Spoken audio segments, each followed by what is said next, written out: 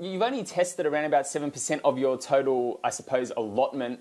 And at the same time, you are seeking approval to do initial stage drilling when it does come to the Julimar State Forest. And, you know, a lot of people are going to be looking at the prospect of someone mining in a state forest. I'm just looking in terms of perhaps providing a comparison with Rio Tinto and their issues that they have ongoing when it does come to Arizona and Resolution Copper.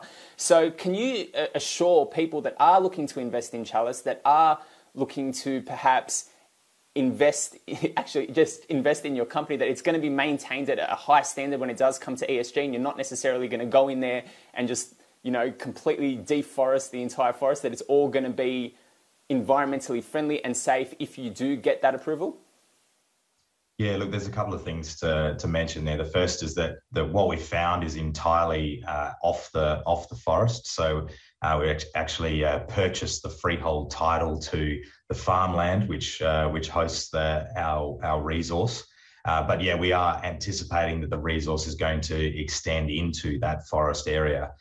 So I think there's a very important point to make here, is that we need lots more mining, and we need lots of these metals like nickel, copper, cobalt, and the PGEs if we're going to transition the energy system away from fossil fuels. And I think if you look at reports like the IEA, I think in May this year, they said, you're looking at something like between 4 and 6 times more mining required in terms of output of metals to get us off fossil fuels. So there's a dilemma there that we obviously take our environmental responsibilities in terms of biodiversity, in terms of that forest. We take those things very, very seriously.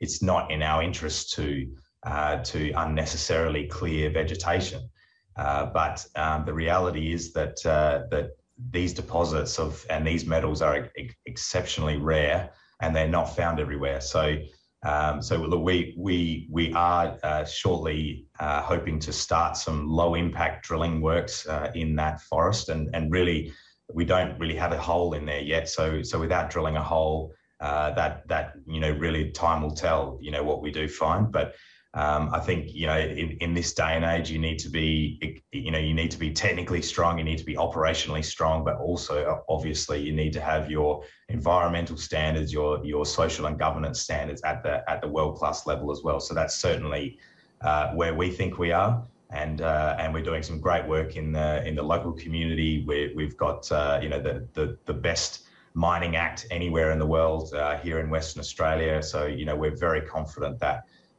mining can take place and can coexist with other land uses like agriculture, as well as obviously in areas of forest like this.